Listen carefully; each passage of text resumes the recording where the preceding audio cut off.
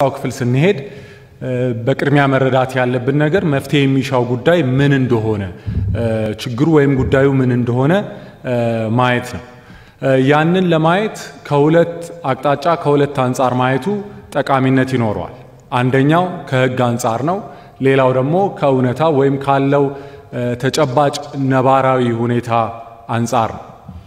እንግዲህ ከዚህ ጉዳይ ጋር ግንኙነት ያላቸውን አግባብነት ያላቸውን ህጎች ስናይ የኢፌዴሪን ህገ መንግስት ስናይ የክልል ህገ መንግስቶችን ስናይ እንዲሁም የሀገሪቱ ዋነኛ የምርጫ ህግ የሆነውን አዋጅ ቁጥር 1162 2011ን ስናይ እነዚህ ሁሉ በጋራ ግልጽ የሚያደርጉት ነገር አጠቃላይ ምርጫ እስከ ነሐሴ መጨረሻ መካሄድ እንዳለበት ነው። ለምሳሌ ጥቂት አንቀጾችን በጣም ዋነኛ የሆኑ አንኳር የሆኑ የህገ መንግስቱን አንቀጾች ማየት ጠቃሚ ሊሆን ይችላል። የህገ መንግስቱን አንቀጽ 54 ንዑስ አንቀጽ 1 ስናይ የህዝብ ተወካዮች ምክር ቤት አባላት በየ5 ዓመቱ ይመረጣሉ ይላል። እንዲሁም አንቀጽ 58 ንዑስ አንቀጽ 3 የህዝብ ተወካዮች ምክር ቤት የሚመረጠው ለ5 ዓመታት ነው። የሥራ ዘመኑ ከማብቃቱ ከአንድ ወር በፊት አዲስ ምርጫ ተካሂዶ ይጠናቀቃል ይላል። እንግዲህ ሁላችንም እንደምናውቀው የህዝብ ተወካዮች ምክር ቤት የሥራ ዘመን የሚያበቃው መስከረም መጨረሻ ላይ ነው። ስለዚህ ከዛ አንድ ወር በፊት ምርጫ ተካሂዶ መጠናቀቅ አለበት ሲባል ግፋቢል ነሐሴ መጨረሻ ላይ ምርጫ መካሄድ አለበት ማለት ነው። እንዲሁም የህገ መንግስቱን አንቀጽ 67 ንዑስ አንቀጽ 2 ስናይ የፌዴሬሽን ምክር ቤትን በተመለከተ አንቀጽ 72 ንዑስ አንቀጽ 3 ጠቅላይ ሚኒስትሩን የሥራ ዘመን በተመለከተ ያሉት ድንጋጌዎች በክልል ህገ መንግስትም ያሉ ተመሳሳይ ድንጋጌዎች እስከ ነሐሴ መጨረሻ ምርጫ መካሄድ እንዳለበት ግልጽ ያደርጋሉ። ህጉን በአንድ መልኩ አይተን ተጨባጭ ነባራዊ ሁኔታውን ደግሞ በመናይበት ጊዜ ምርጫውን እስከ ነሐሴ መጨረሻ ማካሄድ እንደማይቻል በጣም ግልጽ ይሆናል። ሁላችንም እንደምናውቀው ኮቪድ19 የሚባል በዓለም አቀፍ ደረጃ የተከሰተ ከሰው ወደ ሰው የሚተላለፍ ገዳይ የሆነ ወረርሽኝ ተከስቷል። ይህ ወረርሽኝ ከባህሪው አንፃር የሚያስፈልጉ የጥንቃቄ እርምጃዎች አሉ። ሰዎች ሲገናኙ፣ የሰዎች ንክኪ ሲኖር፣ ሰዎች ሲሰባሰቡ በሽታው በቀላሉ የመተላለፍ ባህሪ ስላለው የሰዎችን እንቅስቃሴና ግንኙነት መገደብ ግድ የሚል በሽታ ነው። ለዚህም ነው ያስቸኳይ ጊዜ አዋጅም ወጥቶ በተቻለ መጠን የሰዎችን እንቅስቃሴና መሰባሰብ መገደብ ያስፈልጋል። ምርጫ ደግሞ በባህሪው ብዙ ሰዎች እንዲንቀሳቀሱ እንዲሰባሰቡ የሚያደርግ ነው። የምርጫ ሂደትና እንቅስቃሴዎችን የመራጮችን ምዝገባ የምርጫ ቅስቀሳን ብናይ በሺዎች የሚቆጠሩ በሚሊዮኖች የሚቆጠሩ በአገር አቀፍ ደረጃ እንዲሰባሰቡና እንዲገናኙ የሚያደርግ ነው። ሌላው ቀርቶ የምርጫ አስፈጻሚዎችን እንኳን ብናይ ኢትዮጵያን በሚያህል ሀገር ምርጫ ለማስፈጸም ቢያንስ 150 ሺህ የሚሆኑ ምርጫ አስፈጻሚዎችን ማሰልጠን መመልመል እና በመላው ሀገሪቱ ማሰማራት ይጠይቃል። ከኮቪድ19 ባህሪ የተነሳ ይሄን ያህል ቁጥር ያላቸውን ሰዎች ያሰባሰቡ በመላው ሀገሪቱ ማሰማራት በሽታው በከፍተኛ ሁኔታ እንዲስፋፋ እድል የሚያመቻች ሊሆን ስለሚችል ሀገርን ህዝብን ለከፍተኛ የጤናና ከዛም ያለፈ አደጋ ሊያጋልጥ የሚችል ነው። በተጨማሪም ኮቪድ19ን ለመከላከል አገራዊ ትኩረቱ የህዝብም ሆነ የመንግስትም ሆነ የሌሎች አካላት ወረርሽኙን መመከት ላይ ስለሆነ ለምርጫ ተገቢውን ትኩረት ሰጥቶ በነጻነት ሐሳቡን ሰብስቦ ክርክር ማድረግ ውይይት ማድረግ ፉክክር ማድረግም ለዛም የሚመች ጊዜ አይደለም። እንደሚታወቀው የምርጫ አስፈጻሚው ብሔራዊ ምርጫ ቦርድም ምርጫውን ለማድረግ ያደርገው የነበረውም ዝግጅት ከኮቪድ19 የተነሳ ተሰናክሏል። ምርጫ አስፈጻሚዎችን ማሰልጠን መመልመል አልቻለም። ከተለያዩ ሀገራት ለምርጫው ይገዛቸው የነበሩ ግብአቶችን ቁሳቁሶችንም ማግኘት አራጋች ሆኖበታል። ቴክኒካዊ ድጋፍ የሚያደርጉ የነበሩ ሰዎችም ስራቸውን ሊሰሩ አልቻሉ። ስለዚህ እነዚህን ሁሉ ምክንያቶች ስናይ በዚህ ሁኔታ ውስጥ ምርጫ እናካሄድ ብንል የኮቪድ19 ስጋት ባለበት አውድ ውስጥ የምርጫ እንቅስቃሴ ምርጫ ፉክክርና ዝግጅት ቢደረግ በመቶ ሺህ የሚቆጠሩ ሰዎችን ህይወት አደጋ ላይ የሚጥል በሚሊዮን የሚቆጠሩ ዜጎችን ጤና አደጋ ላይ የሚጥል እንደ ሀገርም ከባድ ጉዳትና ኪሳራ ሊያደርስብን የሚችል እንደሆነ ግልጽ ነው።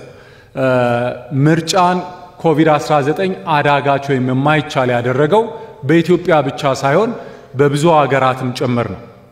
አንዳንድ የዓለም አቀፍ ተቋማት ያወጡትን መረጃ ስንመለከት ቢያንስ በ47 ሀገሮች ከኮቪድ19 ጋር በተገናኘ ከኮቪድ19 የተነሳ ምርጫ እንዲራዘም ሆኗል። የአካባቢያዊ ምርጫዎች፣ የክልል ምርጫዎች፣ የማሟያ ምርጫዎች፣ የቅድመ ምርጫ ፉክክሮች እንዲሁም አጠቃላይ ሀገር አቀፍ ምርጫዎች እንዲራዘሙ ተደርገዋል። ምርጫዎች ብቻ ሳይሆን በጉጉት የሚጠበቁ ሌሎች ዓለም አቀፍ ኩነቶች እንደ ኦሎምፒክ ያሉትም እንዲራዘሙ እንዲተላለፉ ኮቪድ19 ግድ ብሏል። ስለዚህ እውነታውን ስናይ አጠቃላይ ምርጫ እስከ ነሐሴ መጨረሻ ማካሄድ እንደማይቻል ግልጽ ይሆናል ማለት ነው። ስለዚህ ህጉንና እውነታውን አንድ ላይ አድርገን በምናይበት ጊዜ አብረው የሚሄዱና የሚጣጣሙ አይደሉም። ህጉና እውነታው ነባራዊ ሁኔታው ይጋጫሉ።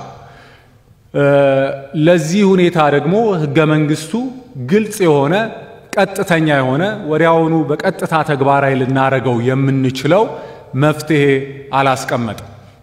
ለዚህ ነው እንደዚህ ያሉ ምክክሮችና ውይይቶችም ያስፈልጉት። መፍትሄ ባናበጅና እንዲሁ ሁኔታውን ጸጥ ብለን ብንተው እና እስከ ነሐሴ እስከ መስከረም ብንጠብቅ ምንድነው የሚከተለው ብለን ስናይ በህጉና በነባራዊ ሁኔታው መካከል ካለው ግጭት የተነሳ ወይ ህጋዊ ስልጣን የሌለው ህጋዊ መሰረት የሌለው መንግስት ከመስከረም በኋላ እንዲኖረን ይሆናል፣ ወይም ደግሞ ህጉንና አክብር ብለን ምርጫም ስላልተካሄደ የሀገሪቱ ህግ ደግሞ ስልጣን የሚያዘው በምርጫ ነው ስለሚል መንግስታዊ ስልጣንን ቢተው መንግስት አልባ ሀገር የመሆን አደጋ ነው የሚያጋጥመን ማለት ነው። ስለዚህ ህጋዊ መሰረት የሌለው መንግስት መሆን ወይም መንግስት አልባ ሀገር መሆን ሁለቱም በጣም አደገኛ የማይፈለጉ የማይመረጡ ነገሮች ናቸው። ከዚህ የተነሳ መፍትሄ ካላበጀ አግባብነት ያለው መፍትሄ ተግባራዊ ማድረግ ካልቻልን አጣብቂኝ ውስጥ ነን፣ ቅርቃር ውስጥ ነን። የህገ መንግስታዊ ስርዓት መፋለስም ሊያጋጥመን ይችላል በጊዜው በወቅቱ መፍትሄ ማምጣት ካልቻል። ስለዚህ መፍትሄ የሚያስፈልገው ጉዳይ ምን እንደሆነ ለሁላችንም ግልጽ ይመስለኛል። ለዚህ ጉዳይ መፍትሄ ለማፈላለግ በምን አይነት ሂደት እስካሁን እንቅስቃሴ ተደርጓል የሚለውንና ምን ፈልገው መፍትሄ ደግሞ ምን አይነት ባህሪያት ሊኖሩት እንደሚገባ በምን አይነት መስፈርቶች መመዘን መገምገም እንዳለበት ጥቂት ነጥቦችን ለማንሳት ፈልጋለሁ። እንግዲህ መፍትሄ ለማፈላለግ የተሄደበት ሂደት ቀደም ተብሎ እንደተገለጸው ጥቂት ሳምንታትን የፈጀ ነው። 3 የህግ ባለሙያዎችና ምሁራን ቡድኖች ነው እንዲቋቋሙ የተደረገው። እነዚህ ቡድኖች አንዱ ቡድን የሌላውን ቡድን መኖር ሳያቅ ለየብቻ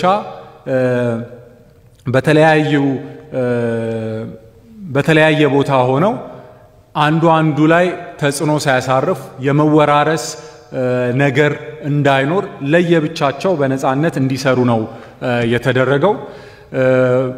ቡድኖቹ ቀድሞ ዳኞች የነበሩ መምህራን፣ በግል የሚሰሩ ጠበቆች፣ በዓለም አቀፍ ተቋማት አገርም ውስጥ ሆነ ከሀገር ውጭ የሚሰሩ ስመጥር ባለሙያዎች የተካተቱባቸው ነበሩ። በዚህ ጉዳይ ላይ ሐሳብ ማመንጨት የሚችሉ ጥናትና ምርምር ያደረጉ በሙያቸው ላቅ ያለ ደረጃ ላይ የደረሱ ባለሙያዎችን ነው ለማሰባሰብ የተሞከረው። ሰፊ ልምድም ያላቸው በቅድሚያ በተናጠል 3ቱም ቡድኖች በተናጠል ምክክርና ጥናት እንዲያደርጉ ነው የተደረገው። የተናጠል ምክክርና ጥናታቸውን ከጨረሱ በኋላ አማራጭ የሚሉትን ሐሳብ ይዘው በጋራ እንዲመጡ ከተደረገ በኋላ 3ቱ ቡድኖች አንድ ላይ ሆነው እንዲከራከሩ እንዲወያዩ ተከታታይ መድረኮች ተዘጋጅተው የጋራ ምክክር ውይይት ካደረጉ በኋላ ነው እንግዲህ ዛሬ የምናቀርብላችሁን አማራጭ መፍትሄ ሐሳቦች መለየት የተቻለ። ስለዚህ ሂደቱ በጣም ኤክስቴንሲቭ ነበረ። በጣም ደግሞ ጥብቅ በሆነ ሪግረስ በሆነ ሂደት ውይይትና ክርክር የተካሄደበት ነበር። እንግዲህ ስለ ሂደቱ ይሄን ያህል ካልኩኝ የመፍትሄ አማራጮቹን በምን መስፈርት መገምገም ጠቃሚ ሊሆን ይችላል የሚለውን አንዳንድ የመነሻ ሐሳቦችን ለማቅረብ እሞክራለሁ። እንግዲህ መሰረታዊውና የመጀመሪያው የመጨረሻ ትንሹ መስፈርት ሁሉም መፍትሄ አማራጭ ማሟላት ያለበት መስፈርት የተኛውም የመፍትሄ አማራጭ ህገ መንግስታዊ ስርዓቱን የማያፋልስ መሆን አለበት። ይህም ማለት ህጋዊ መሆን አለበት። በህገ መንግስታዊ ስርዓቱ ማዕቀፍ ውስጥ ተግባራዊ ሊሆን የሚችል የመፍትሄ አማራጭ መሆን አለበት። ከዚህ ማዕቀፍ ውስጥ የወጣ ከሆነ ከዚህ ማዕቀፍ ያፈነገጠ ከሆነ መፍትሄ ሳይሆን ራሱን የቻለ ሌላ ችግር ነው ማለት ነው። ስለዚህ ባለሙያዎቹም በዚህ ቅኝት ነው መፍትሄዎቹን እንደ ባለሙያ ሲያፈላልጉ የነበረው። ከዚህ የመጨረሻው ትንሹ መስፈርት ባለፈ ደግሞ ከግምት ማስገባት ያለብን ተጨማሪ መስፈርቶች አሉ። ህጋዊ መሆን አለበት። በተቻለ መጠን ህገ መንግስታዊ ስርዓቱን የሚያጎለብት የሚያጠናክር መሆን አለበት። ከዛም በተጨማሪ ደግሞ የመንግስት ቀጣይነትን የሚያረጋግጥ መሆን አለበት። ሀገር ላይ የተደቀነ ህዝብ ላይ የተደቀነ ከፍተኛ አደጋ አለ፣ ኮቪድ19 አለ።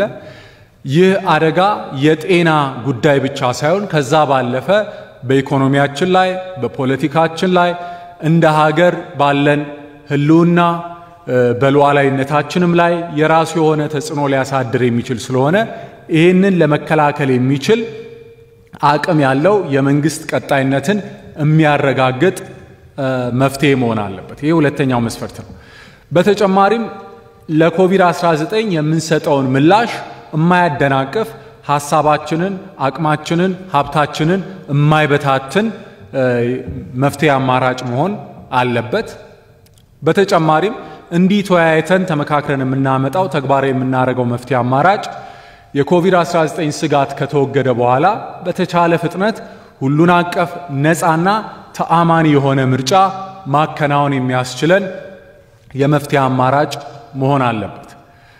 በተጨማሪም ተግባራዊ የሚደረገው መፍትሄ ህጋዊ መሆን ብቻ ሳይሆን ከህግ የማይቃረን መሆን ብቻ ሳይሆን ያለበት ከሞራልና ከፖለቲካ እይታ ሲታይም በተቻለ መጠን የተሻለ ቅቡልነት ያለው እንዲሆን ይፈለጋል።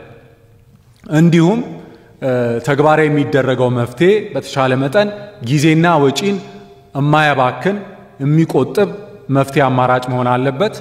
እንዲሁም የገጠመን ፈተና የገጠመን ተግዳሮት ሀገራዊ ስለሆነ በፌደራል ብቻ የሚታይ ወይ በክልል ብቻ ያለ ሳይሆን ሀገር አቀፍ ስለሆነ መፍትሄ አማራጩም በተቻለ መጠን በሀገር አቀፍ ደረጃ ወጥ በሆነ መልኩ ተፈጻሚ ሊሆን የሚችል ቢሆን ተመራጭ።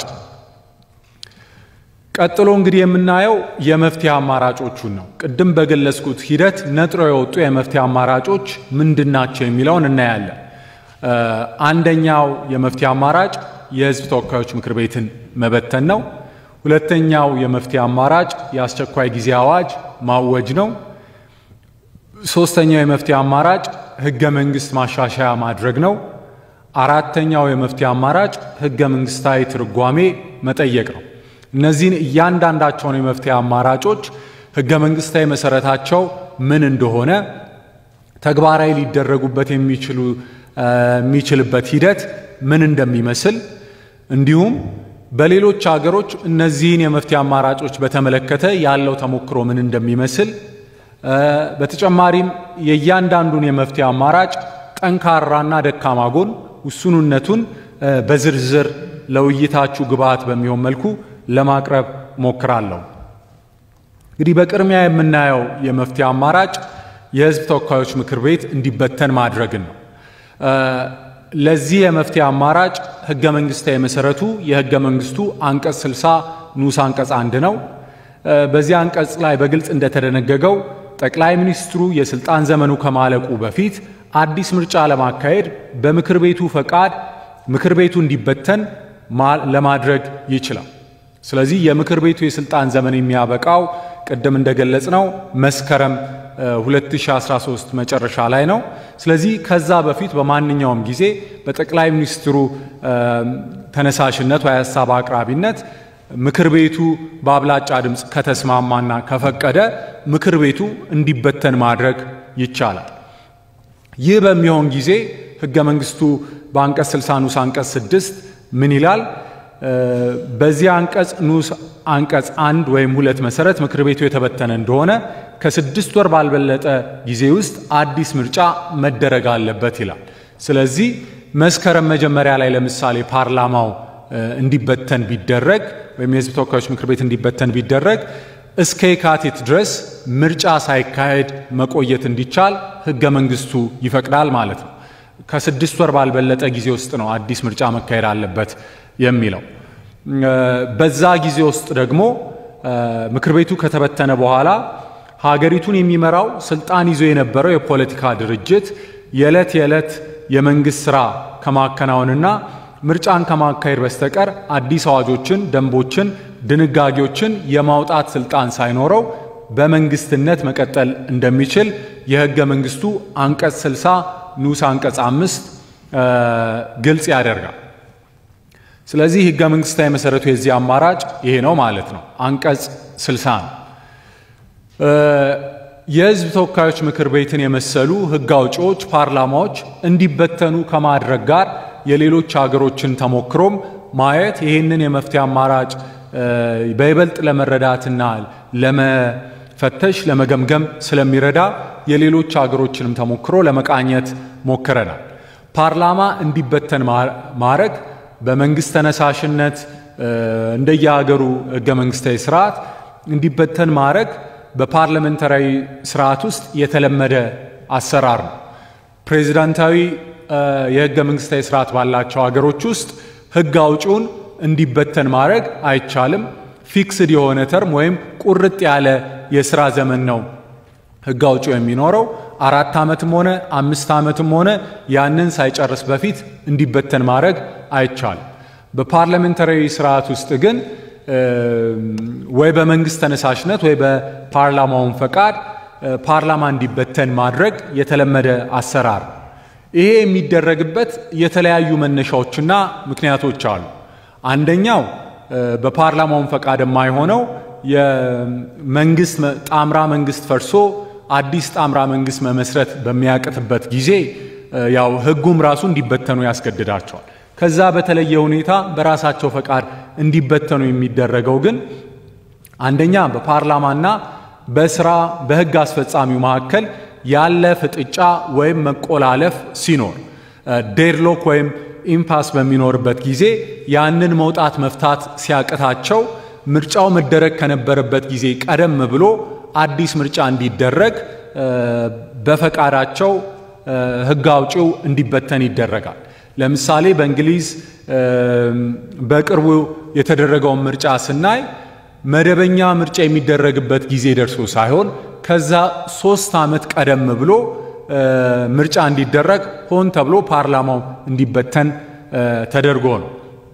እንዲሁም ሌላ ምክንያት የሚሆነው ነገር በስልጣን ላይ ያለው መንግስት ለአስተዳደሩ ያለውን ህዝባዊ ድጋፍ ለማጠናከር በተለይም ሰፊ የሆኑ የማሻሻያ የሪፎርም ተግባራትን ወይም መርሃ ግብሮችን ተግባራዊ በሚያደርግበት ጊዜ ህዝባዊ ድጋፉን ለማጠናከር ሲል ከምርጫ ጊዜው ቀደም ብሎ አዲስ ምርጫ እንዲካሄድ እንዲበተን ሊያደርግ ይችላል። ለዚህ ጥሩ ምሳሌ የሚሆነው በጃፓን በ2014 የተደረገው ምርጫ ብናይ መደረግ ከነበረበት ጊዜ 2 ዓመት ቀድሞ ተግባራዊ እንዲደረግ ነው ጠቅላይ ሚኒስትሩ ፓርላማው እንዲበተን ያደርጉት። በወቅቱ ተግባራዊ ይደረግ የነበረውን የኢኮኖሚ ማሻሻያ ፕሮግራም ለሱ ተጨማሪ ድጋፍ ለማግኘት በማሰብ ማለት ነው። ከዚህ በተጨማሪ ብዙ ጊዜ ምክንያት ሲሆን የሚታየው በስልጣን ላይ ያለው መንግስት መራሄ መንግስት ለውጥ በሚያደርግበት ጊዜ በህግ አውጪው የስልጣን ዘመን መሃል ላይ በተለያየ ምክንያት ወይ ጥምረት ለውጥ ሲደረግ ወይ የፓርቲ አመራር ለውጥ ሲደረግ እና አዲስ አይነት አስተዳደር ሲመጣ ቶሎ የህዝብ ድጋፍ ለማግኘት ምርጫው መደረግ ከነበረበት ጊዜ ቀደም ብሎ ምርጫ እንዲደረግ ሊደረግ ይችላል። በጀርመን በ1983 በእንግሊዝ በ2017 በአውስትራሊያ በ2010 የተደረጉትን ምርጫዎች ለዚህ ምሳሌ አድርጎ መጥቀስ ይቻላል። አንድ አመት ከግማሽ ቀደም ብሎ 2 አመት ከግማሽ ቀደም ብሎ በአውስትራሊያ ደግሞ 4 ወር ቀደም ብሎ ምርጫ ለማድረግ እንዲቻል ፓርላማ እንዲበተን አድርገዋል። ሌላው ፓርላማዎች በዚህ መንገድ እንዲበተኑ ምክንያት የሚሆነው ወሳኝ በሆኑ ሀገራዊ ጉዳዮች ላይ አወዛጋቢ አከራካሪ በሆኑ ሀገራዊ ጉዳዮች ላይ የህዝቡን አቋም ለማወቅ አስተያየቱን ለማረጋገጥ ሲፈለግ በጊዜ ፓርላማ እንዲበተን ተደርጎ ቀደም ብሎ ምርጫ እንዲደረግ ማድረግ ይቻላል። የእንግሊዝ በቅርቡ የተካሄደውን በእንግሊዝ ወይም በዩናይትድ ኪንግደም የተደረገውን ምርጫ በዚህ መንገድ ማየት ይቻላል። ብሬግዚትን በተመለከተ እንግሊዝ ዩናይትድ ኪንግደም ከአውሮፓ ህብረት የምትወጣበትን አግባብ በተመለከተ የህዝቡን አቋም ለማወቅ በጊዜ ምርጫ ለማድረግ ይህንን አካሄድ ተከትሏል። ሌላው ምክንያት ሲሆን ብዙ ጊዜ የሚታየው ለገዢው ፓርቲ ምቹ የሆነ ምርጫ ጊዜ ለመምረጥ ስልጣን ላይ መሆኑን እንደ ተጠቅሞ የህዝብ ድጋፉ ከፍ ባለ ጊዜ ምርጫ ለማድረግ ቀደም ብሎ ፓርላማው ተበትኖ ምርጫ እንዲደረግ የማድረግ ልማድ በፓርላሜንታሪ ስርዓቶች ውስጥ ይታያል። ለምሳሌ በ1983 በእንግሊዝ የተደረገውን ምርጫ ማርጋሬት ታቸር ጠቅላይ ሚኒስትር ያሉ በ2005 በጀርመን ቻንስለር ጌራርድ ሹደር ስልጣን ላይ ያሉ የተደረጉትን ምርጫዎች በዚህ አይነት ማየት ይቻላል። በአጠቃላይ የሌሎች ሀገሮችን ተሞክሮች በመናይ ጊዜ የምንረዳው ነገር ምንድነው? በተለምዶ ፓርላማ እንዲበተን የሚደረገው ምርጫው በመደበኛው የጊዜ ሰሌዳ መደረግ ከነበረበት ጊዜ ቀደም ብሎ ወደፊት መጥቶ ምርጫው እንዲካሄድ ለማድረግ ነው። ስለዚህ የሌሎች ሀገሮችን ተሞክሮች ካየን በኢትዮጵያ ይህ አማራጭ እንዴት ተግባራዊ ሊደረግ ይችላል ቢባል ላተገባበር ብዙም የሚያስቸግር አይደለም፣ ቀላል ነው። ቀደም ተብሎ እንደተገለጸው ሐሳቡ በመራሄ መንግስቱ ወይም በጠቅላይ ሚኒስትሩ ለህዝብ ተወካዮች ምክር ቤት ይቀርባል። አብላጫ ድምጽ ብቻ ነው የሚያስፈልገው። ስለዚህ በአብላጫ ድምጽ ከተደገፈ በህግ አውጪው ይበተናል። ይህ ወደ መስከረም አጋማሽ ላይ ወይ መስከረም መጀመሪያ ላይ ቢደረግ እስከ የካቲት ድረስ አሁን በስልጣን ላይ ያለው መንግስት የዕለት ተዕለት ስራዎችን እየሰራ እንዲቆይ ማድረግና ምርጫውን እስከ የካቲት መግፋት ይቻላል ማለት ነው። ስለዚህ ይህንን አማራጭ ተግባራዊ ብናደርግ ውሱንነቱ ምንድነው? ጠንካራ ጎኑስ ምንድነው? የሚለውን ወደ ማየት እንሄዳለን። ውሱንነቶቹን ስናይ አንደኛ የመንግስት ቀጣይነትን ከማረጋገጥ አንፃር ለተለያዩ ፈተናዎች በበቂ ሁኔታ ምላሽ ለመስጠት ሙሉ አቅም ያለው መንግስት አይሆንም። ቀደም ብለን እንደገለጽነው የሚቀጥለው መንግስት ሙሉ መንግስታዊ ስልጣን ያለው መንግስት አይደለም። የዕለት ተዕለት ስራዎችን የመስራት ኃላፊነት ያለው እንደ ባላደራ መንግስት አይነት ነው የሚሆነው ማለት ነው። ከኮቪድ19 ጋር ተገናኝቶ ሊያጋጥሙን የሚችሉ በሌላም ምክንያት ሊያጋጥሙን የሚችሉ የተለያዩ ፈተናዎች ይኖራሉ። እነዛን ተግዳሮቶች እነዛን ፈተናዎች ህግ በማውጣት ሀብት በማሰባሰብ አዲስ በጀት በማጸደቅ ሊሆን ይችላል፣ አዲስ የብድር ስምምነት በማጽደቅ ሊሆን ይችላል። ለነሱ ምላሽ ለመስጠት የሚያስችለው በቂ አቅም በቂ ስልጣን ያለው መንግስት አይሆንም። ስለዚህ ኮቪድ19 ቢቀጥል ወይም ከዛ በፊት ረገብ ብሎ ቢያገረሽ ካለንበት ቀጠናዊ ሁኔታ አንፃር የተለያዩ ተግዳሮቶች ቢያጋጥሙ ለነዛ ምላሽ ለመስጠት በሚያስችል መልኩ አስተማማኝ በሆነ መንገድ አይደለም የመንግስትን ቀጣይነት የሚያረጋግጠው።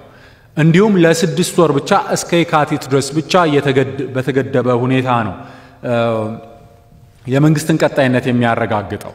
ስለዚህ ምርጫውን እስከ የካቲት ማካሄድ ባንችል ኮቪድ19 እስከ የካቲት ቢዘልቅ ቢቀጥል ወይም በሌላ በማንኛውም ምክንያት ምርጫውን እስከ የካቲት ተግባራዊ ማካሄድ ባንችል ሌሎቹን የመፍትሄ አማራጮች ተግባራዊ የማድረግ እድልም አይኖረንም። ከዛ በኋላ የህዝብ ተወካዮች ምክር ቤት ከተበተነ በኋላ አስቸኳይ ጊዜ አዋጅ ማወጅ አይቻልም።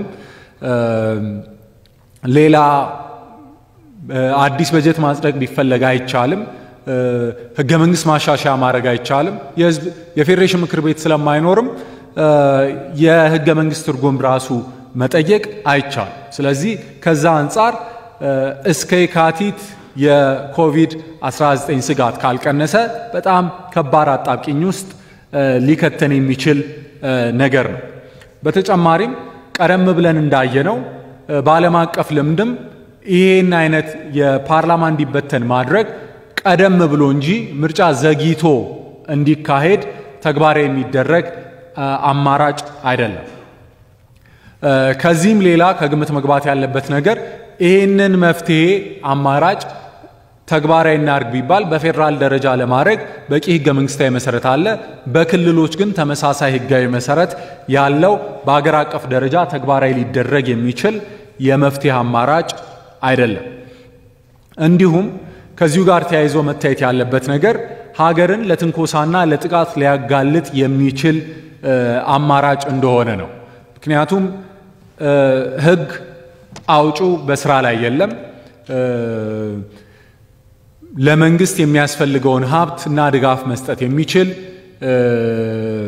አስቸኳይ ጊዜ አዋጅ ቢያስፈልግ ያንን ማወጅ የሚያስፈልግ ሀገር ላይ ጥቃት ቢመጣ ለዛ ምላሽ የሚሆን አዋጅ ማወጅ ስልጣን ያለው ህግ አውጪ በስራ ላይ አይኖርም። ስለዚህ ይሄ እንደ ክፍተት በመቁጠር ትንኮሳ ሊያረጉ ጥቃት ሊያረጉ ለሚፈልጉ አካላት በር ሊከፍት ይችላል። ቀጠናዊ ሁኔታን ሁላችንም የምናውቀው ስለሆነ ከዚህም ጋር በተገናኘ እንደዚህ ያለ የዕለት ተዕለት መንግስታዊ ስራን የሚሰራ መንግስት የዲሞክራሲያዊ ስርዓት በጣም በዳበረባቸው ሀገራት ቢሮክራሲው በጣም በተጠናከረበትና በዳበረባቸው ሀገራት የተለመደና ብዙም ችግር የማይገጥመው ቢሆንም በኢትዮጵያ ግን ከፖለቲካ ባህላችን አንፃር እንዲሁም ቢሮክራሲውም ካለበት ደረጃ አንፃር ፈታኝ ሊሆን ይችላል። በዕለት ተዕለት ህግን ከማስከበር አንፃር ራሱ ፈተና ሊገጥመው የሚችል እንደሆነ ግንዛቤ ሊወሰድበት ይችላል። በተጨማሪም የህዝብ ተወካዮች ምክር ቤት ከተበተነ በኋላ ህግ አስፈጻሚው ከህግ አውጪው ወይም ከፓርላማው ቁጥጥርና ድጋፍ ክትትልም ሳይኖረው መንግስት ሆኖ የሚቀጥል መሆኑም ይሄም እንደ አንድ ውሱንነት ሊነሳ የሚችል ነገር ነው። ድጋፍ የሚያደርግለት ብቻ ሳይሆን የሚከታተለውና የሚቆጣጠረው ፓርላማም አይኖርም ማለት ነው። ስለዚህ እነዚህ ነገሮች እንደ ውስንነት ተነስተዋል። ወደ ጠንካራ ጎኑ ተመራጭ ሊያረገው ወደሚችለው ነገር ደግሞ ስንመጣ ሂደቱ የሚጠይቀው ድምፀ ብልጫ በጣም ቀላል ነው። ተግባራዊ ለማድረግ ከአካሄድ ከስነ ስርዓት አንፃር ቀላል ነው። የተቆረጠ የተገደበ ግልጽ ጊዜም ምርጫ የሚገፋበት ጊዜም ይሰጣል። ስለዚህ ውሱንነቱና ጠንካራ ጎኑ ይሄን ይመስላሉ ማለት ነው። ቀጥሎ ወዳለው አማራጭ ስንሄድ ሁለተኛ የምናየው አማራጭ የአስቸኳይ ጊዜ አዋጅ በመደንገግ ምርጫ የሚካሄድበትን ጊዜ ወደፊት መግፋት ነው። ለዚህ የህገ መንግስት መሰረቱ የኢፌዴሪ ህገ መንግስት አንቀጽ 93 ንዑስ አንቀጽ 1 ነው። ለሁላችንም ግንዛቤ እንዲረዳ ይህንን አንቀጽ ባጭሩ ብናየው ጥሩ ነው። በህገ መንግስቱ አንቀጽ 93 ንዑስ አንቀጽ 1 ሀ መሰረት የውጭ ወረራ ሲያጋጥም ወይም ህገ መንግስታዊ ስርዓቱን አደጋ ላይ የሚጥል ሁኔታ ሲከሰትና በተለመደው የህግ ማስከበር ስርዓት ለመቋቋም የማይቻል ሲሆን ማናቸውም የተፈጥሮ አደጋ ሲያጋጥም ወይም የህዝብን ጤንነት አደጋ ላይ የሚጥል በሽታ ሲከሰት የፌዴራል መንግስት የሚኒስትሮች ምክር ቤት የአስቸኳይ ጊዜ አዋጅ የመደንገግ ስልጣን አለው ይላል። ስለዚህ አሁን እየተነጋገርንበት ካለው ጉዳይ አንፃር የህዝብን ጤንነት አደጋ ላይ ሊጥል የሚችል በሽታ መከሰቱ ወረርሽኝ መከሰቱ ፓንደሚክ መከሰቱ ግልጽ ነው። እሱ መሰረት ሆኖ አስቸኳይ ጊዜ አዋጅ ማወጅ ይቻላል ታውጇል አንድ እሱ እንደመነሻ ሊታይ የሚችል ነገር ነው ሌላው ደግሞ ምርጫውን በጊዜ በሰዓቱ ማድረግ ካለመቻሉ የተነሳ ህገ መንግስታዊ ስርዓቱ አደጋ ላይ የሚጥል ነገር ህገ መንግስታዊ ስርዓቱን የሚያፋልስ ሁኔታ መፈጠሩ አስቸኳይ ጊዜ አዋጁን ለማራዘም ወይም ከዛ አስቸኳይ ጊዜ አዋጅ ተግባራዊ ለማድረግ እንደ መነሻ ከህገ መንግስቱ አንፃር ሊታይ ይችላል እንግዲህ አስቸኳይ ጊዜ አዋጅ ሲታወጅ ትርጉሙና ምን ማለት እንደሆነ ለሁላችንም ግልጽ ነው አስቸኳይ ጊዜ አዋጅ ከታወጀ በአስቸኳይ ጊዜ አዋጁ እንዲታወጅ አስፈላጊ ያደረገው ነገር እስኪወገድ ድረስ ተፈላጊ በሆነው ደረጃ የሚኒስትሮች ምክር ቤት መሰረታዊ የሆኑ መብቶችና ህገ መንግስታዊ ድንጋጌዎችን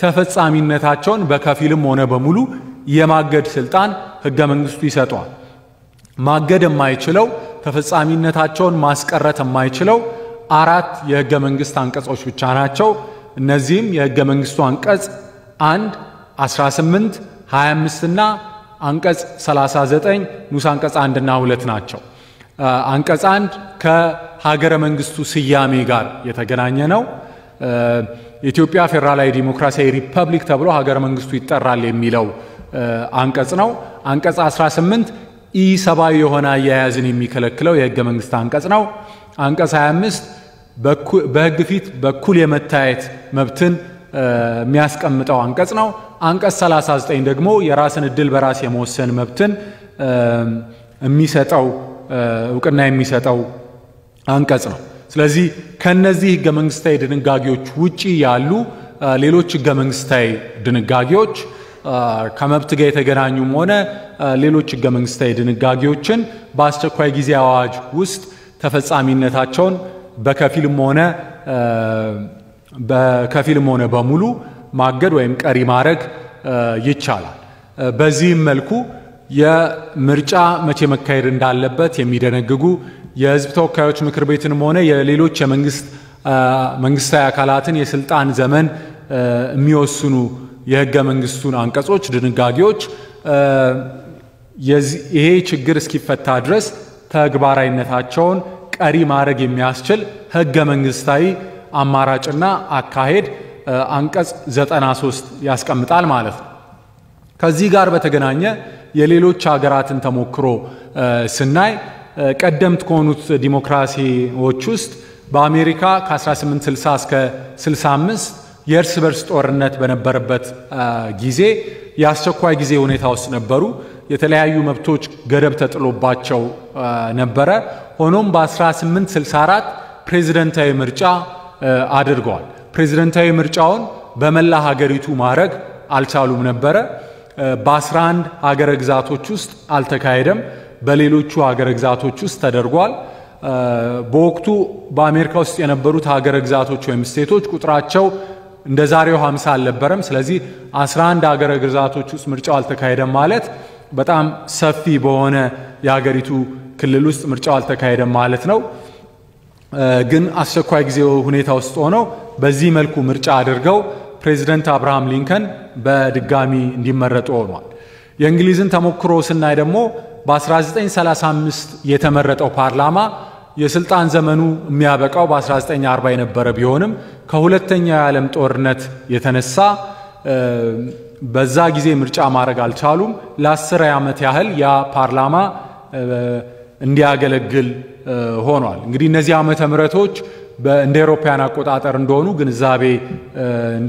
ከግንዛቤ እንድታስገቡልኝ መጠየቅ ፈልጋለሁ የእንግሊዝ ህገ መንግስት ሁላችሁም እንደምታውቁት በአንድ መድበል የተሰናዳ የተጻፈ ህገ መንግስት አይደለም እንደ ሌሎች ዘመናዊ ህገ መንግስቶች ስለዚህ እነሱ አዋጅ ያወጡ የፓርላማቸውን የሥራ ዘመን ማራዘም በአንጻራዊነት ለነሱ ቀላል ነበር የህንድን ተሞክሮ ስናይ ደግሞ ከ1975 እስከ 77 አስቸኳይ ጊዜ አዋጅ አውጀው ከነበረው የፖለቲካ አለመረጋጋት እና የጸጥታ ሁኔታ የተነሳ ምርጫ አራዝመው ለሁለት ዓመት በአስቸኳይ ጊዜ አዋጅ ውስጥ ቆይተዋል በመቀጠል ደግሞ የናይጄሪያን በአህጉራችን የናይጄሪያን ተሞክሮ ስናይ ከቦኮ ሃራም ጋር ተያይዞ ከነበረው የጸጥታ ችግር የተነሳ ፕሬዝዳንታዊና አጠቃላይ ምርጫን ለ3 ወር እንዲራዘም አድርገዋል።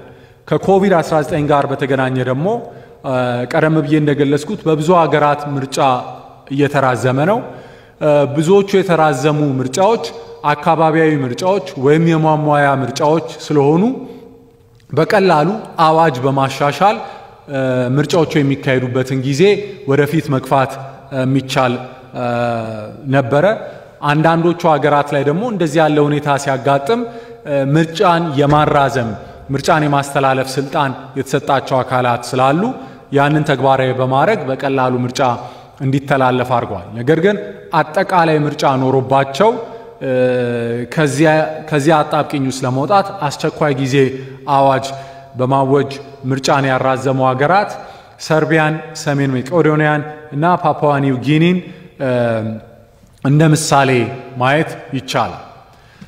በማስከተል ደግሞ አስቸኳይ ጊዜ አዋጅ በቅርቡ አውጀው ባይሆን እንኳን አስቸኳይ ጊዜ ሁኔታና ምርጫ በተመሳሳይ ጊዜ በአንድ ወቅት ሲያጋጥሙ እንዴት መስተናገድ አለበት የሚለውን ግልጽ ህገ መንግስታዊ ድንጋጌ ያስቀመጡ ሀገራትንም ህጎች ለማየት ሞክረናል።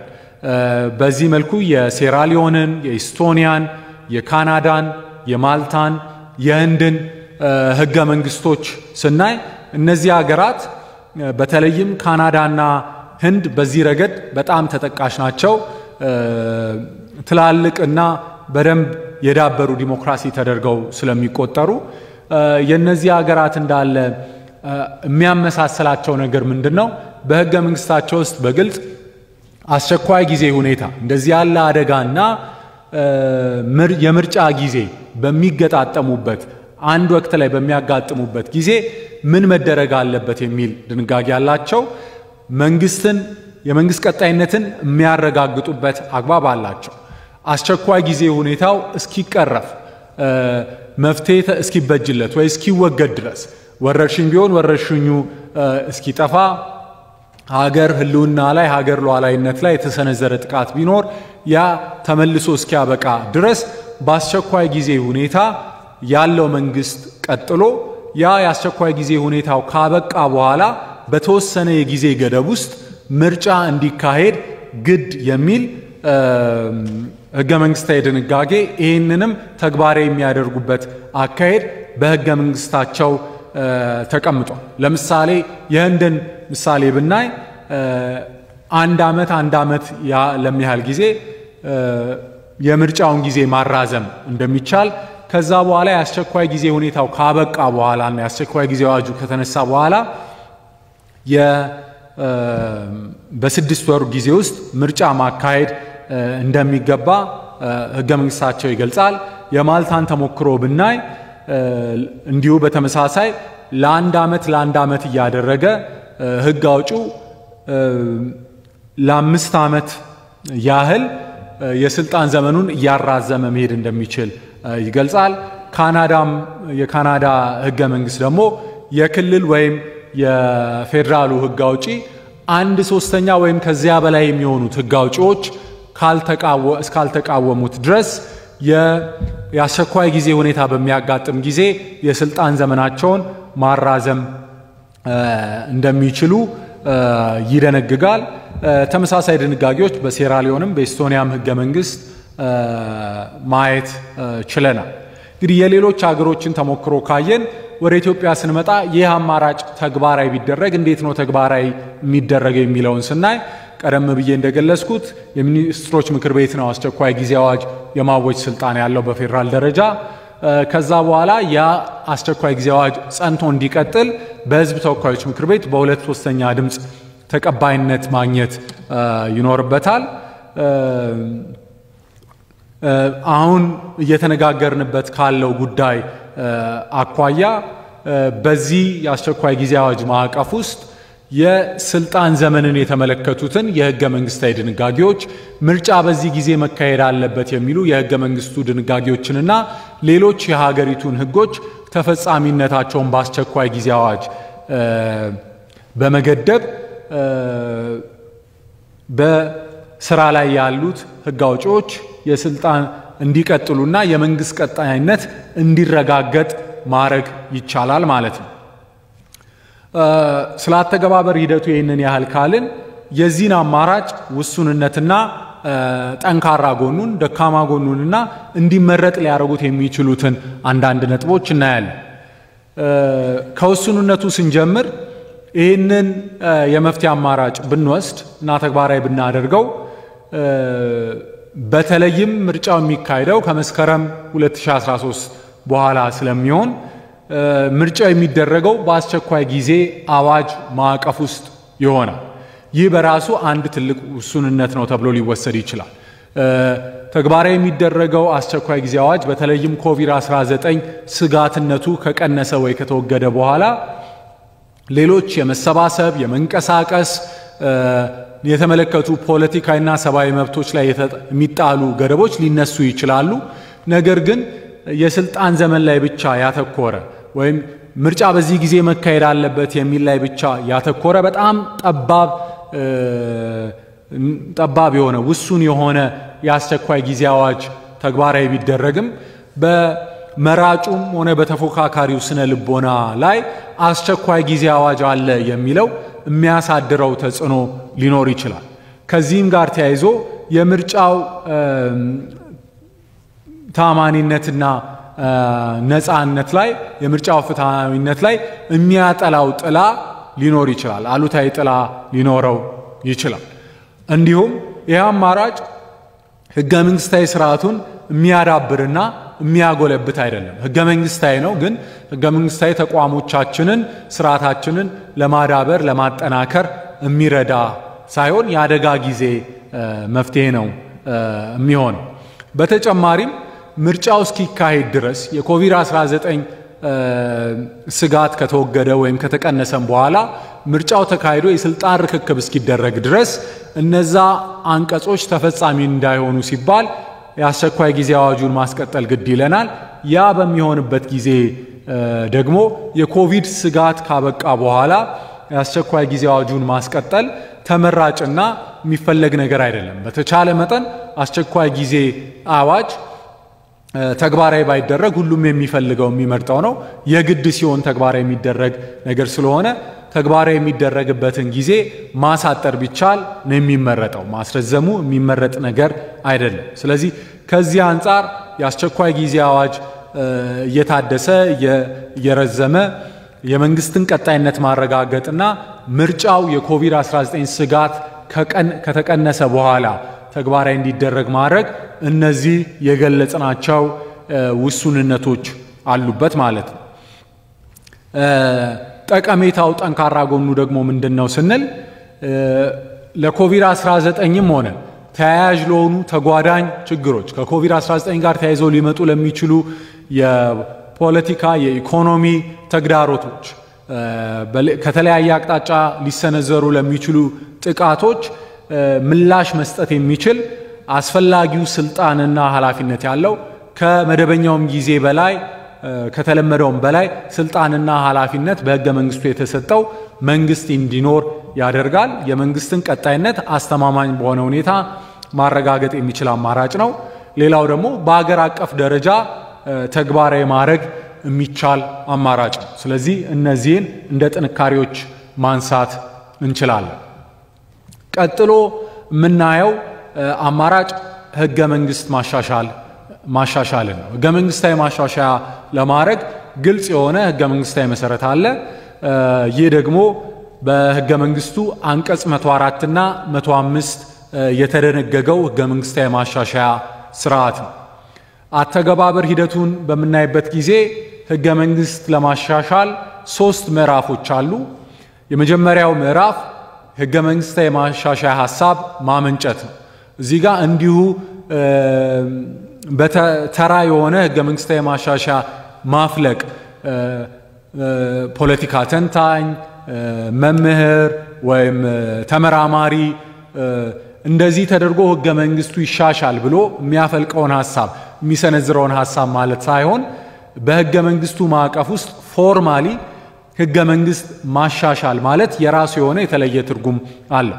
ህገ መንግስት ማሻሻያ ሐሳብ መንጭቷል ማለት የሚቻለው በሕገ መንግስቱ መሰረት ከሶስቱ አንድ ነገሮች ከተከናወኑ ነው። አንደኛው የህዝብ ተወካዮች ምክር ቤት አንድን የሕገ መንግስት ማሻሻያ ሐሳብ በ2/3 ድምጽ ከደገፈው ወይም የፌዴሬሽን ምክር ቤት በ2/3 ድምጽ አንድን ሕገ መንግስታዊ ማሻሻያ ሐሳብ ከደገፈው ካልሆነም የፌዴሬሽኑ አባል ከሆኑ ክልሎች 1/3 አሁን ባለው ሁኔታ ከ9ኙ 3ቱ በምክር ቤቶቻቸው በአብላጫ ድምጽ አንድን ማሻሻያ ሐሳብ ከደገፉ የማሻሻያ ሐሳብ መንጭቷል ማለት እንችላለን።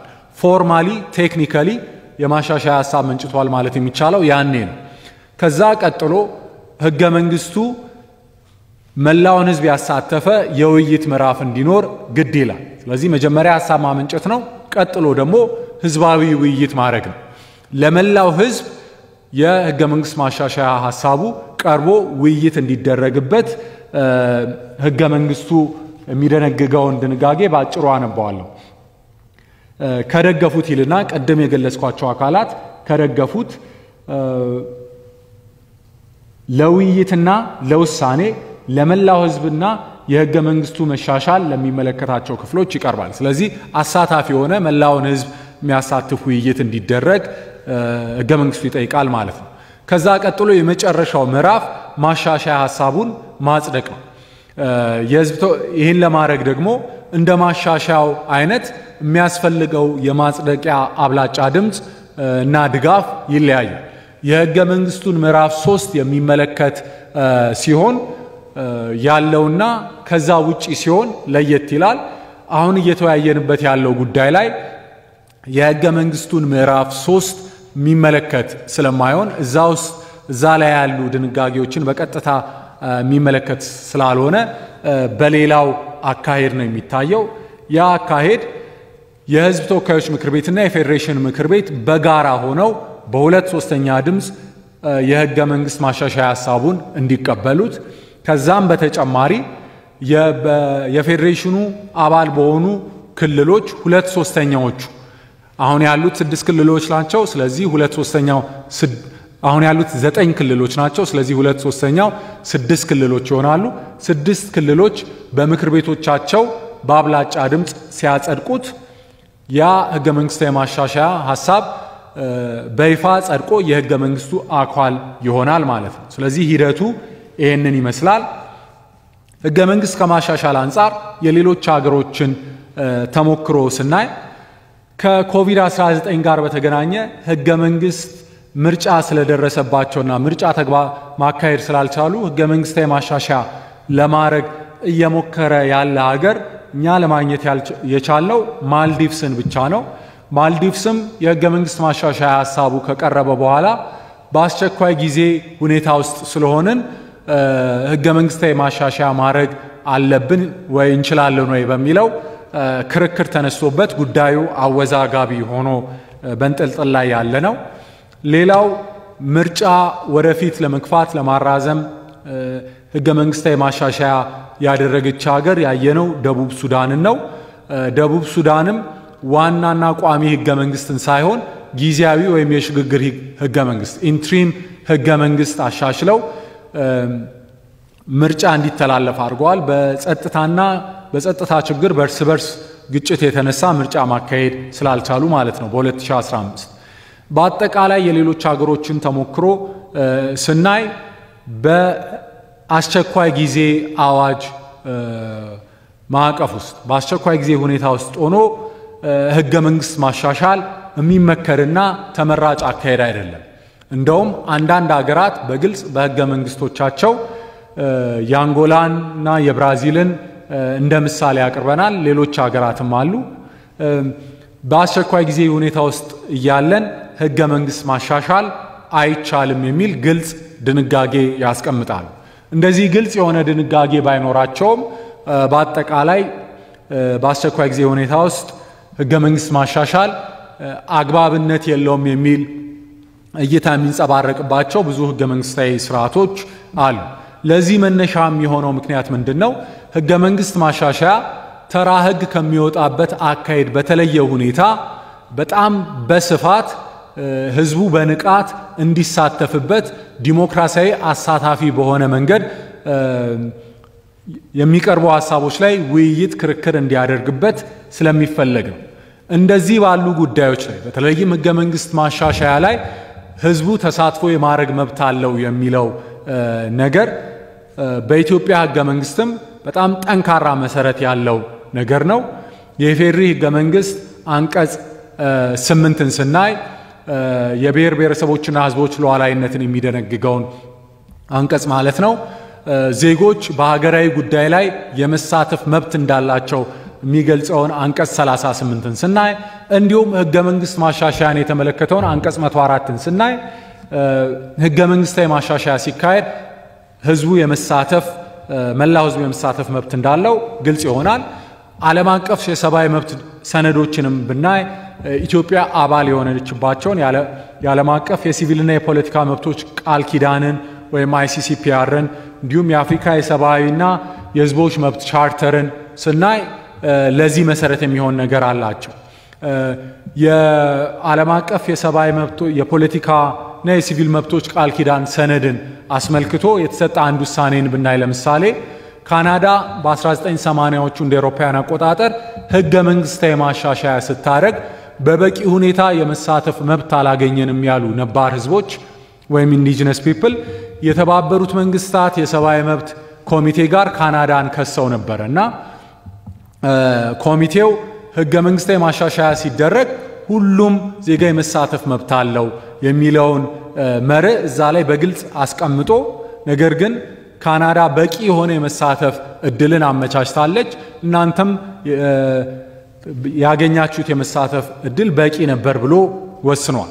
በደቡብ አፍሪካ የህገ መንግስታዊ ፍርድ ቤታቸውን ውሳኔዎች ደግሞ ስናይ በ2005 አካባቢ ተግባራዊ የተደረገ ህገ መንግስታዊ ማሻሻያ በበቂ ሁኔታ አላሳተፈንም ያሉ ከተማ ነዋሪዎችና የከተማው መስተዳደር ክስ አቅርበው ህገ መንግስታዊ ፍርድ ቤቱ በበቂ ሁኔታ ስላልተሳተፉ ህገ መንግስታዊ ማሻሻያው ህገ መንግስታዊ አይደለም ተቀባይነት ያለው አይደለም ብሎ ህገ መንግስታዊ ማሻሻያውን ውድቅ እንዳደረገ ማየት እንችላለን።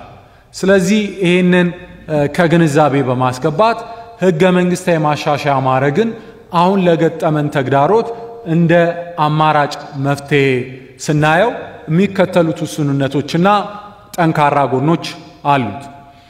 ውሱንነቱን በተመለከተ አሁን ያለው ሁኔታ የኮቪድ19 ህዝባዊ ውይይቶችን ለማድረግ የሚመች አይደለም። ወረርሽኙ የፈጠረው ስጋትና ፈታኝ ሁኔታ አለ። ብዙ ሰው በአንድ ቦታ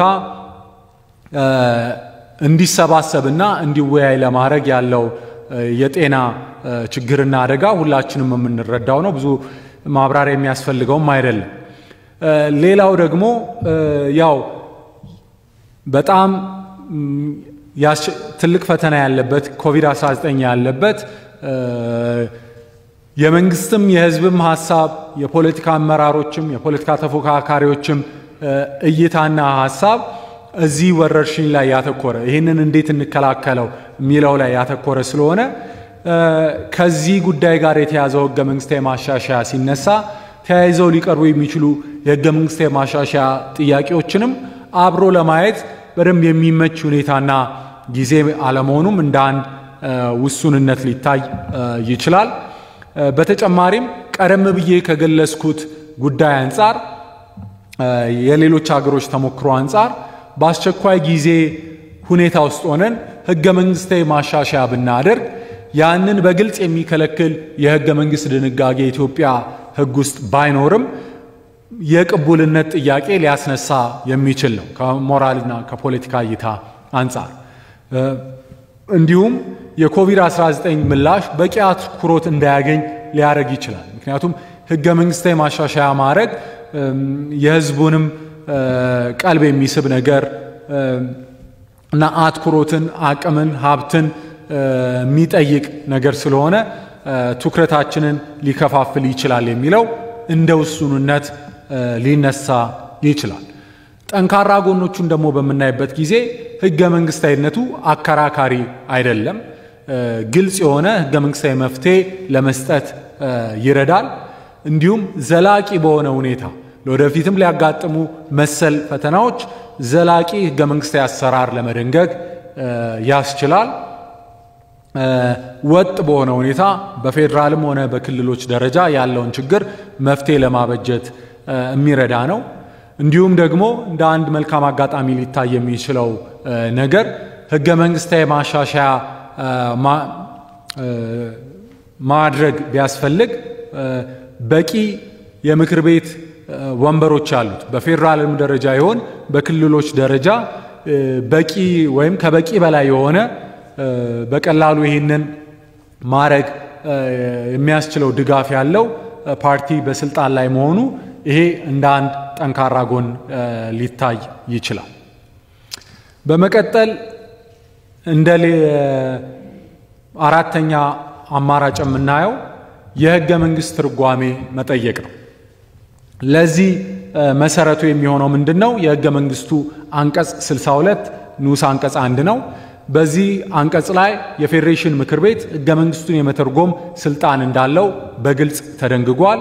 በተጨማሪም በፌዴሬሽን ምክር ቤት ጥላ ስር የሚሰራው የህገ መንግስት ጉዳዮች አጣሪ ጉባኤም በህገ መንግስታዊ ትርጉም በሚያስፈልጋቸው ጉዳዮች ላይ ለፌዴሬሽን ምክር ቤት በጉዳዩ ላይ የውሳኔ ሐሳብ የማቅረብ ስልጣን በህገ መንግስቱ ተሰጥቶታል። ስለዚህ ለዚህ አማራጭ ህገ መንግስታዊ መሰረቱ አንቀጽ 62 እና አንቀጽ 84 ናቸው። የፌዴሬሽን ምክር ቤትንና የህገ መንግስት ጉዳዮች አጣሪ ጉባኤን የሚያቋቁሙትና ስልጣንና ኃላፊነት የሚሰጧቸው የህገ መንግስቱ ድንጋጌዎች ናቸው።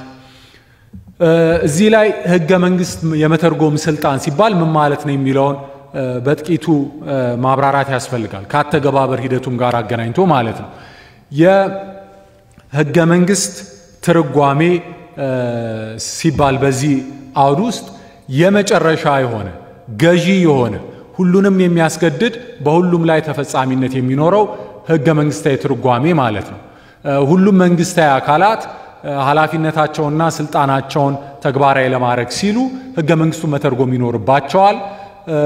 ነገር ግን የፌዴሬሽን ምክር ቤት ህገ መንግስት የመተርጎም ስልጣን ለየት የሚለው ከሁሉም በላይ የሆነው የመጨረሻው ገዢ የሆነው ፋይናልና ኦቶሪቴቲቭ የሆነው ህገ መንግስት የመተርጎም ስልጣን ነው ለፌዴሬሽን ምክር ቤት ያለው። እንዴት ነው ይሄ አማራጭ ተግባራዊ ሊደረግ የሚችለው ቢባል ህገ መንግስቱን በደም ተፈጻሚ ለማድረግ የፌዴሬሽን ምክር ቤትንና የህገ መንግስት ጉዳዮችን አጣሪ ጉባኤ አሰራር ለመደንገግ የወጡ አዋጆች አሉ። በዚህ ጋር በጣም አግባብነት ያለው አዋጅ 798 2008 ነው። በአንቀጽ 3 ንዑስ አንቀጽ 2 ምን ይገልጻል?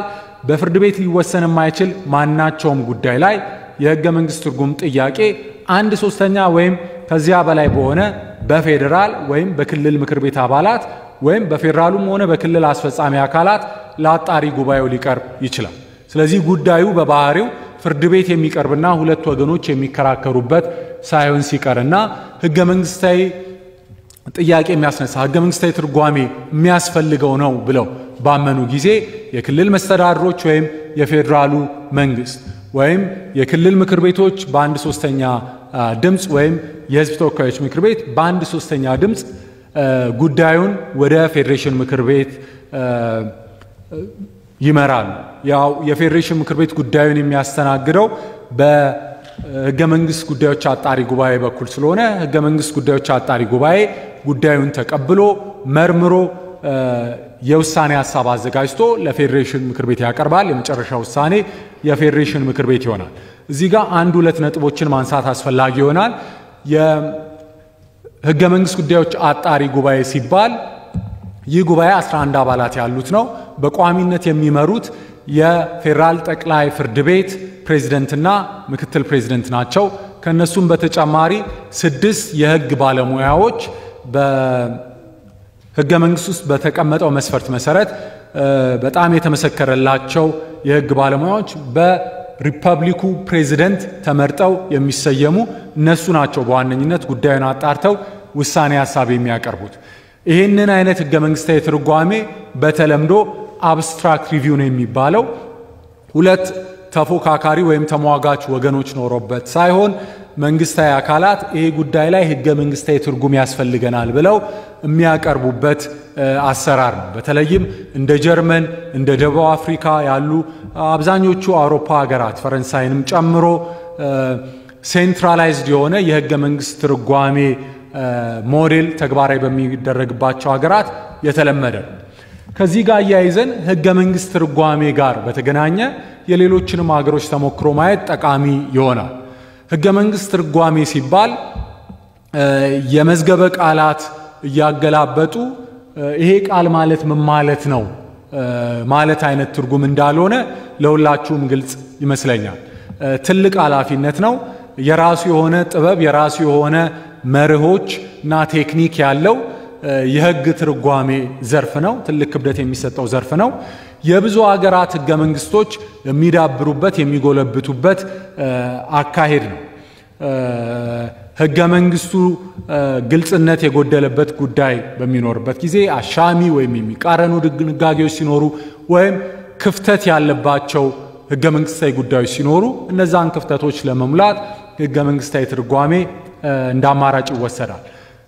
የኬንያን፣ የካናዳን፣ የጀርመንን፣ የደቡብ አፍሪካን፣ የአሜሪካን ተሞክሮ በመናይበት ጊዜ ለምሳሌ ኬንያ ውስጥ የክልል መስተዳደርና ምክትል መስተዳደር በጋራ በቀጥታ ምርጫ ይመረጣሉ። ዋናው መስተዳደር ከስልጣኑ ቢወርድ ምክትሉ እንደሚተካው ህገ መንግስታቸው ይደነግጋል። ያ በሚሆንበት ጊዜ ግን የምክትሉ ቦታ እንዴት እንደሚሸፈን ህገ መንግስታቸው ምንም አይነት ድንጋጌ አልነበረው። እንደዚህ ያለ ጉዳይ አንድ ክልል ውስጥ ሲያጋጥማቸው ወይም እነሱ ካውንቲ በሚሉት ውስጥ ሲያጋጥማቸው የዛ ካውንቲ ምክር ቤት ጉዳዩን ለኬንያ ጠቅላይ ፍርድ ቤት መርቶ ያንን የህገ መንግስታዊ ክፍተት ለመሙላት ህገ መንግስታዊ ትርጓሜ ፈልገው በህገ መንግስታዊ ትርጓሜ የህገ መንግስቱን አጠቃላይ መርሆች፣ ዓላማውን፣ መንፈሱን ከግምት በማስገባት ባዛምዶ በመተርጎም ቴክኒክ መፍትሄ አበጅተውለታል። የካናዳንም ተሞክሮ ብናይ ካናዳ ውስጥ በዘጠናዎቹ ውስጥ የመገንጠል ጥያቄ በጣም ጎልቶ ወደፊት በመጣበት ጊዜ በተለይም ባንድ ክልል ውስጥ የመገንጠል ጥያቄን የሚያቀነቅነው ፓርቲ ወደ ስልጣን ሲመጣና ሪፍረንደም ለማካሄድ ሲነሳ የካናዳ ህገ መንግስት ስለመገንጠል መብት ምንም አይነት ድንጋጌ ስላልነበረው ያንን ጉዳይ እንዴት ነው ማስተናገድ ያለብን የሚለውን የካናዳ መንግስት ህገ መንግስቱን ለሚተረጉመው ጠቅላይ ፍርድ ቤት አቅርቦ አራት የሆኑ የህገ መንግስቱን የመሰረታዊ መርሆች በመመርኮዝ ጠቅላይ ፍርድ ቤቱ ህገ መንግስታዊ ትርጉም በመስጠት በዚህ መንገድ ጉዳዩ ሊስተናገድ ይገባል ብሎ መፍትሄ አበጅቷል። በህንድ ለምሳሌ የህንድ ህገ መንግስት ከሚታወቅባቸው አንድ ትልቁ መገለጫው የሆነው ቤዚክ ስትራክቸር ዶክትሪን ወይም መሰረታዊ መዋቅር አስተምሮ የሚባለው በህንድ ጠቅላይ ፍርድ ቤት ትርጓሜ የመጣ ነው። በጀርመንም እንዲሁ የአግድም ተፈጻሚነት መርህ በተመሳሳይ መልኩ የዳበረ ነው። የአሜሪካንም ህገ መንግስታዊ ስርዓት ብናይ ህገ መንግስታቸው ወደ 34 አካባቢ የሚሆኑ አንቀጾች ነው ያሉት። ከ10 ገጽ የማይበልጥ ነው። ነገር ግን በረጅም ጊዜ ሂደት ውስጥ ያጋጠሟቸውን የተለያዩ ህገ መንግስታዊ ፋይዳ ያላቸውን ጥያቄዎች በህገ መንግስታዊ ትርጉም መፍትሄ ለማበጀት ሞክረዋል። ለምሳሌ በተለያዩ የመንግስት መዋቅሮች መካከል ያለ የስልጣን ክፍፍል፣ በፌደራልና በክልሎች መካከል ያለውን የስልጣን ክፍፍልንም በተመለከተ ይህ የሚሆነው ለምንድነው? ህገ መንግስቶች በባህሪያቸው ጠቅለል ያሉ ድንጋጌዎችን፣ መርሆችን፣ መሰረታዊ መርሆችን ነው የሚያስቀምጡት። ከትውልድ ትውልድ የሚሻገሩም ስለሆነ ህገ መንግስቱን የሚያወጡት የህገ መንግስት አውጪዎች ሊያጋጥም የሚችለውን እያንዳንዱን ጥያቄ በቅድሚያ ገምተው ምላሽ ላይ ያስቀምጡ ይችላሉ። ስለዚህ አጠቃላይ መርሆችን ያስቀምጣሉ። እነዛን አጠቃላይ መርሆች የህገ መንግስቱን አጠቃላይ መንፈስ፣ አውዱን፣ መዋቅሩን፣ መሰረታዊ ዓላማውን ከግምት በማስገባት የህገ መንግስት የመተርጎም ስልጣን የተሰጠው አካላ እየተረጎመ የሚያጋጥሙ ጥያቄዎችን ምላሽ ይሰጣሉ። በትርጉምና በትንታኔ ህገ መንግስት እንዲዳብር ያደርጋሉ። ለዛ ነው ህገ መንግስት ህያው ሰነድ ነው ወይም ሊቪንግ ዶክመንትስ ናቸው የሚባሉት። ይሄ ማለት ያድጋሉ፣ ይዳብሩ ይዳብራሉ ለማለት ነው። በነጭና በጥቁር የሚጻፈው ህገ መንግስት ቴክስቱ ሰነዱ ስኬለተኑን ፕሮቫይድ አድርጎ በዛ ማዕቀፍ ውስጥ በትርጉም ደግሞ ስነ ህግ እየዳበረ ጁሪስፕሩደንስ እየዳበረ ያ ስኬለተን ወይም ማዕቀፉ ስጋ ይለብሳል ማለት ነው። በዚህ አካሄድ አሁን ለገጠመን ጉዳይ መፍትሄ ብናበጅ ውሱንነቱ ምንድነው? ጠንካራው ጎኑ ምንድነው ስንል እንደ ውሱንነት ሊነሳ የሚችለው ነገር ሂደት ነው። ነፃ የሆነ አካል በተለይም የህገ መንግስት አጣሪ ጉባኤ በጠቅላይ ፍርድ ቤት ፕሬዝዳንትና ምክትል ፕሬዝዳንት የሚመራው ገለልተኛ በሆኑ ህግ ባለሙያዎች የሚደገፈው የህገ መንግስት አጣሪ ጉባኤና የፌዴሬሽን ምክር ቤት የሚሰጡትን ውሳኔ በእርግጠኝነት ማወቅ አይቻልም። ስለዚህ ቀደም ብለን እንዳየናቸው መፍትሄዎች ይሄን ብናረግ ይሄንን ውጤት እናገኛለን ብለን በእርግጠኝነት ውጤቱን የምናውቅበት አካሄድ አይደለም። እንዲሁ መገመትና እንዲህ ይሆናል ብሎ መጠበቅ ሊቻል ይሆናል፣ ግን እርግጠኛ መሆን አይቻልም። ሌላው ደግሞ የአሳታፊነት ጥያቄ ሊነሳበት ይችላል። እንዲህ ያለ አገራዊ ጉዳይ ላይ አንድ ምክር ቤትና በሱ ስር የሚሰራው ጉባኤ ናቸው የሚወስኑት ሲባል የህዝብ ተሳትፎ ጉዳይ ሊነሳ ይችላል። በእርግጥ የፌዴሬሽን ምክር ቤት ህገ መንግስታዊ ትርጓሜ የሚያስፈልጋቸውን ጉዳዮች በሚያይበት ጊዜ ከተለያዩ አካላት አስተያየትና ግብዓት የመሰብሰብ ማስረጃ የመሰብሰብ መብት አለው፣ በአዋጅም በግልጽ የተደነገገ። ወደ ጠንካራ ጎኑ ስንመጣ ደግሞ ቀደም ብለን እንዳየነው የህገ መንግስት ክፍተትን ለመሙላት ህገ መንግስታዊ ዲሞክራሲ ባለባቸው በተለያዩ ሀገራት የተለመደና የሚሰራበት አሰራር ነው። ህገ መንግስቱን የመተርጎም የመጨረሻ ስልጣን ያለው አካል የህገ መንግስቱ ጠባቂና ጋርዲያን ተደርጎ የሚቆጠር በህገ መንግስቱ በግልጽ ህገ መንግስታዊ ትርጓሜ የመስጠት ስልጣን ባለው አካል የሚሰጥ ህገ መንግስታዊ ትርጉም ስለሆነ ህገ መንግስታዊነቱ የተሻለ ተቀባይነት የሚኖረው ነው። አንቀጽ 38ን 58ን እና 93ን የአስቸኳይ ጊዜ አዋጅን የተመለከተውና ሌሎች ምርጫን የተመለከቱ የስልጣን ዘመንን የተመለከቱ ድንጋጌዎችን እንዴት አጣጥመን እንዴት አናበን ተግባራዊ ማድረግ እንችላለን የሚለውን ከህገ መንግስቱ መርህና ዓላማዎች አንፃር መፍትሄ ሊያበጅ የሚችል አካሄድ ነው። ሀገር አቀፍ በሆነ መንገድ ተግባራዊ ሊደረግ የሚችል መፍትሄ ነው። እንዲሁም ህገ መንግስታዊ ስርዓቱን ለማዳበር ለማጎልበት ስነ ህጋችንን ለማሳደግ ህገ መንግስታዊ ተቋማቱንም ለማጠናከር ሊረዳ ይችላል። በአንጻራዊነት የሚጠይቀው ጊዜና ወጪ በጣም አነስ ያለ ነው። ስለዚህ ቆጣቢ ነው። ለኮቪድ19 የምንሰጠውንም ምላሽ የማያደናቅፍ ነው። ስለዚህ እነዚህን አራት አማራጮች ካየን በኋላ በአጠቃላይ ማጠቃለያ ላይ አንዳንድ ነገሮችን ማንሳት ፈልጋለሁ አጠራ አድርጌ። አንደኛ ሁሉንም ያየናቸው አማራጮች ህገ መንግስታዊ ናቸው። ህገ መንግስታዊ ማዕቀፍ ውስጥ ያለ አማራጭ ብቻ ነው እንደ መፍትሄ ሊቆጠር ይችላል ብለን የምንወስደው። ከዛ ውጭ ያለው ሌላ ችግር ስለሚሆን ማለት ነው። ሁሉም አማራጮች የራሳቸው ጠንካራና ደካማ ጎን አላቸው። እዚህ ላይ የተዘረዘረም ወይም እኛ ያላነሳ ነው ፍጹም የሆነ እንከን የለሽ የተባለ አማራጭ የለም። ነገር ግን ካሉት አማራጮች ጠንካራና ደካማ ጎናቸውን አይቶ ሀገርና ህዝብን ለመታደግ የሚረባው የሚበጀው የተኛው ነው የሚለውን ከግምት በማስገባት ኮቪድ19ን በአስተማማኝ ሁኔታ ለመመከት ነፃና ፍትሃዊ የሆነ ምርጫ ኮቪድ19ን ካስወገድን በኋላ ለማካሄድ የሚረዳን የተኛው አማራጭ ነው የሚለውን በማመዛዘን በመመካከር ሊወሰን የሚችል ነገር ነው። እንግዲህ ምርጫም ይሁን ህገ መንግስትም ይሁን ፖለቲካ አመራርም ይሁን ሊኖር የሚችለው ህዝብና ሀገር ሲኖር ስለሆነ ይሄንን ከግምት አስገብቶ አማራጮቹን ማመዛዘን አስፈላጊ እንደሆነ ያው ሁላችንም እንገነዘበዋለን። በመጨረሻም ይሄ ነገር ትልቅ ፈታኝ ነገር ትልቅ አደጋ ቢሆንም ይሄንን ችግር የምንጋፈጥበትና የምንወጣበት መፍትሄ የምናመነጭበት የምናበጅበት አካሄድ ለወደፊቱ ተሞክሮና ልምድ የሚሆን ትብብርና መግባባትን ህገ መንግስታዊነትን ኮንስቲቱሽናሊዝምን ባህል አድርገን ለመትከል እንደ ጥሩ አጋጣሚም ልንወስደው የምንችለው ነው ብዬ አስባለሁ። በትኩረት ስለተከታተላችሁኝ ስላዳመጣችሁኝ አመሰግናለሁ። ጨርሻለሁ።